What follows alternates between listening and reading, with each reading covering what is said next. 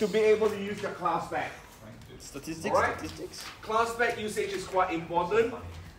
Tomorrow we'll do a little bit more. Tomorrow we'll look at the graphs and looking at determining some of the values using your class back, all right? So today, basically, just a quick revision of what binomial distribution is and use class back to calculate the probability. All right, now, so just recall the probability mass function for binomially distributed discrete random variable x, which is a binomial distribution with parameter n and p, where x is the number of success, n is the number of trials, p is the probability of success. All right? You must know that there's always a fixed number of trials, n. Each trial must be either success or failure. 1 is success, 0 is failure, and that's a probability associated with success, a probability associated with failure. All right? They are complement of each other. They add up to 1. All trials must be independent. So trial 1 cannot affect trial 2, cannot affect trial 3, or 4 and 5. All right? The probability of success P is the same in each trial. So probability of success for all the trials are the same. And the variable is the total number of successes in the n trials. All right? Now, in the exam, you must always state this. All right? It's quite important so that you know that there's a number of trials, and that is your probability of success. All right. Now, with the class back. So, if you're given Number of trials and probability of success of each trial. x, a discrete random variable, is a binomial distribution, 8 trials, and probability success of 0.3. You need to determine probability of x equals to 2. Correct to 3 decimal places. Now, so this notation means x has a binomial distribution where n, number of trials is 8, and p is 0.3. All right? So let me write this down. I'll guide you through using your class back. So x being 8, 0.3, probability of x equals to 2. All right? Get your class back up. I've summarized it on the screen, but I would like to use class back to show it to you properly. Of one trial. All right? One individual trial. Now, from there, you need to, hang on, let me,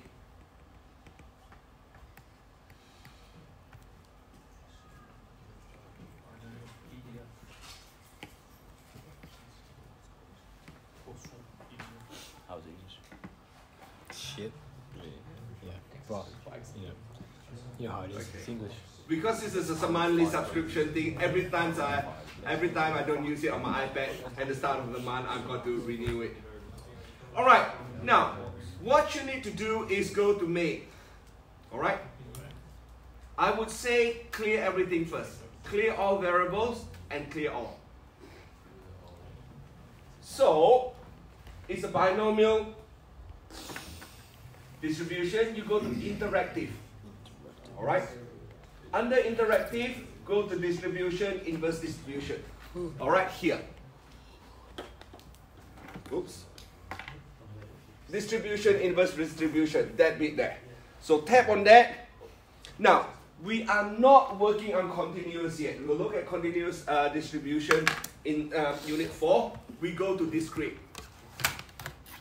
Here, you need to think about binomial PDF or binomial CDF. CDF is when we have something less than or greater than. We are doing cumulative, that stage. We are not doing it now.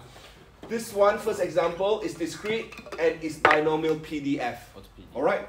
Probability distribution function. Alright? CDF is cumulative distribution function. Alright? PDF.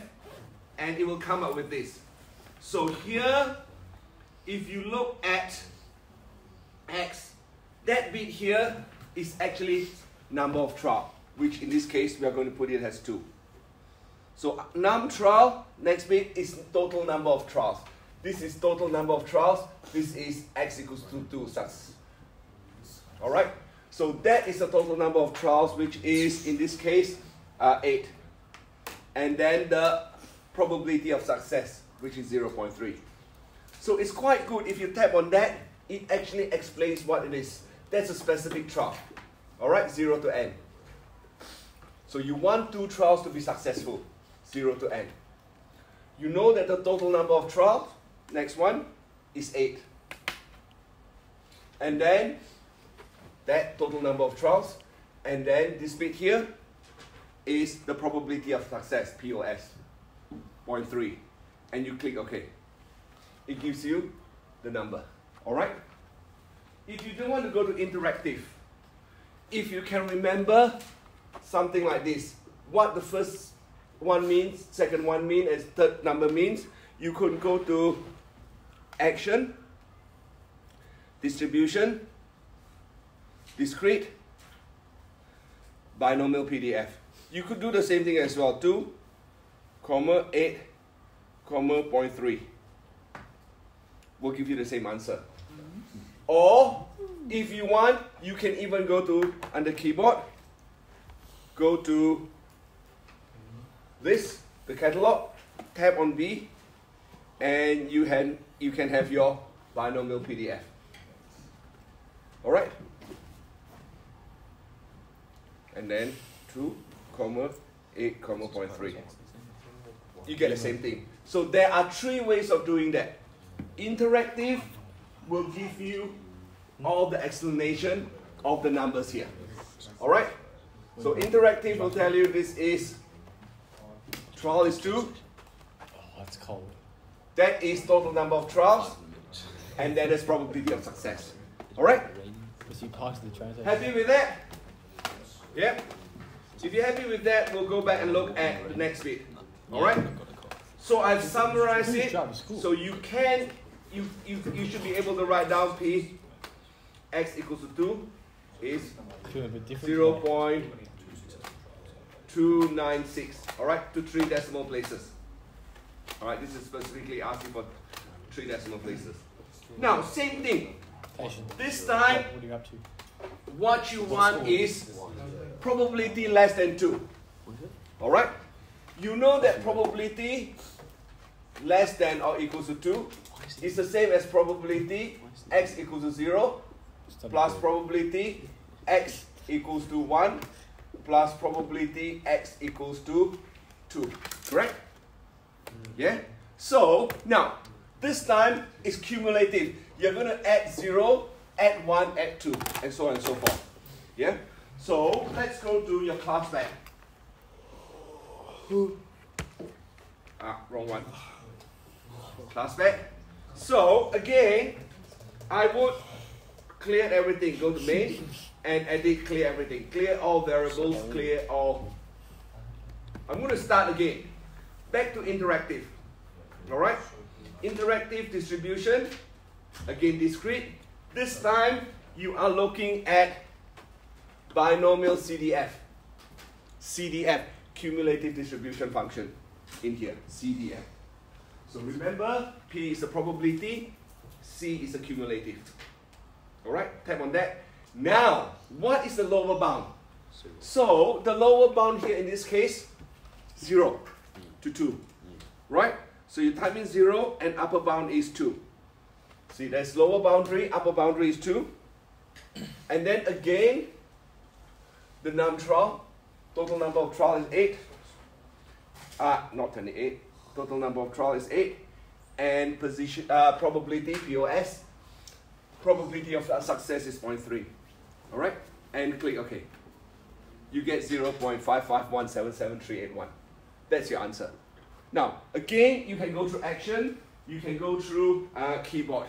I'm not going to show you that now because I've shown you just now. Just remember you can do through interactive or action. Same thing.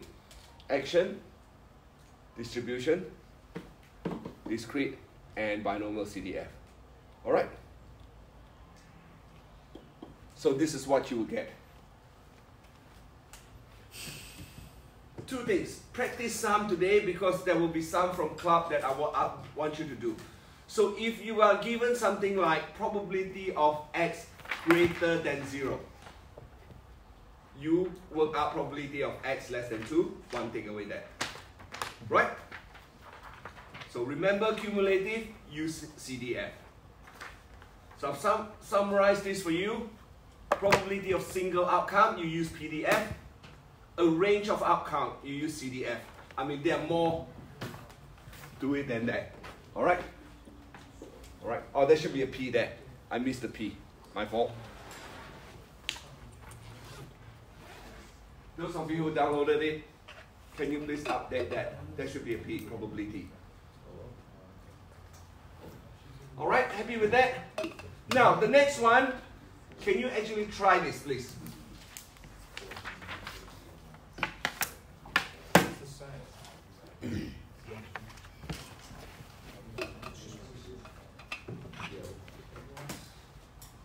So in a football match, a full forward has a probability of 0.3 of kicking a goal from a free kick. So if he is awarded 8 free kicks in a range of goals in a match, find the probability correct to 3 decimal places that he kicked 2 goals. So what is N? What is P? 0.3. 8 and 0.3. Yep, that's correct.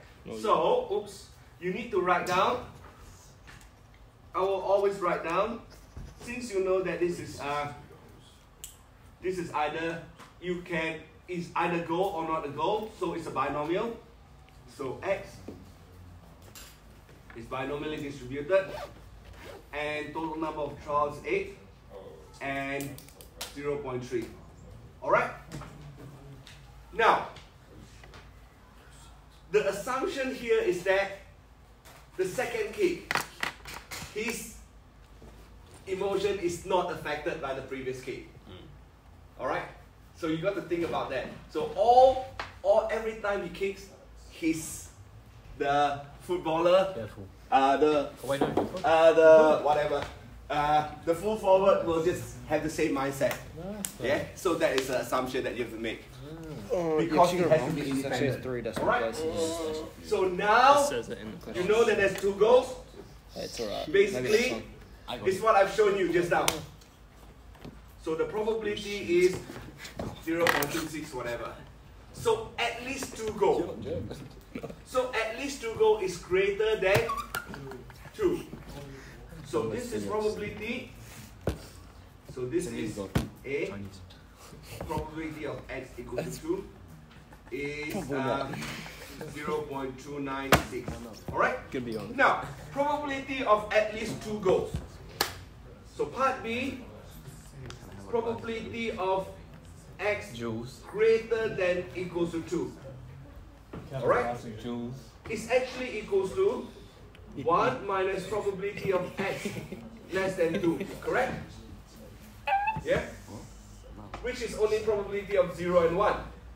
Alright? So, if you do that, or you can use probability between 2 and 8. Or is equal to probability of x between 2 and 8. Because maximum is 8 only. Either one. So you can use 1 minus that, or if you use the CDF lower bound and upper bound, you can come up with your answer, which equals to 0.745. Alright? That's it. Pretty straightforward. Alright. So this is using class pad. Tomorrow we'll use it a little bit more. So there's some exercise in class for you to do. Now we need to think about the mean and variance of a binomial distribution. If you know the Bernoulli distribution, you know the expected value of Bernoulli distribution is P. Variance is P times 1 minus P or PQ, and standard deviation is square root. Now, since binomial distribution involves n Bernoulli trials, alright? So the expected value in n lots of the expected value of each, the expected value of n lots. What? Wow, yeah. What did I type in? What is he on? Okay, so sorry. What are they? I will retype that. So what I basically mean is binomial distribution involves n Bernoulli trials. So if you have n lots of Bernoulli trials, it's n times p. All right, the expected value of binomial distribution is n times p. I will redo that. I don't know what I typed in. Wait, so all right? can you go from the top again? Yeah. I'll leave you. So similarly, it will be n lots of variance of each trial. That's not.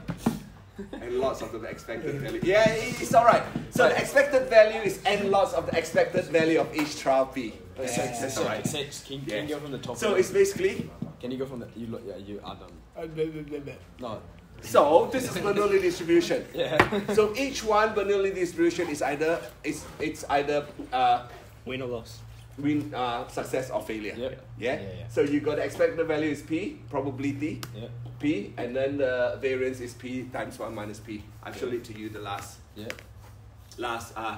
lesson. Yeah. So here, if a binomial distribution involves n lots of binomial trials, Bernoulli trials, binomial distribution involves n lots of Bernoulli trials. So therefore, the expected value for the binomial distribution is n lots of the expected value of the Bernoulli distribution. Yep. And the variance will be n lots of the variance of the variance of Bernoulli distribution. All right. So basically, multiply the expected value by n. The variance is n times p minus t times 1 minus p, and the standard deviation is just the square root of the variance. That's all. All right. I think these are all given to you. These are all given to you in the formula sheet. You don't have to remember that. Just one last example, or two last examples. So if you know that, you should be able to work out What did you say, man? the expected value, the variance, and the standard deviation. Basically using, write down, you know that x is binomial distribution with parameters n and p. And ex equals to n times p. So the probability of success is 0.8. 130 times, not 0.8, 0.6. 130 times 0.6 will give you 78. The variance is n times p, 1 minus p. Now, you already know that this is 78, correct? NP? Yeah. So 1 minus p is 0.4. Yeah. And that's 0.4 of 78 is 31.2. And standard deviation is the square root of that. 5.59. Alright? Now, the next bit, you know that there's mean of 12 and the variance of 9. So, n times p equals to 12. N times p times q equals to 9. Right? So you've got two equations, two variables. You can solve that. np equals to 12, np equals times 1 minus p equals to 9. So, if I substitute np as 12, you know that that's 12. 12 times 1 minus p equals to 9.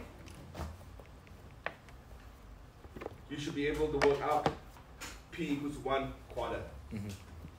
And therefore, working backwards, n equals to 48.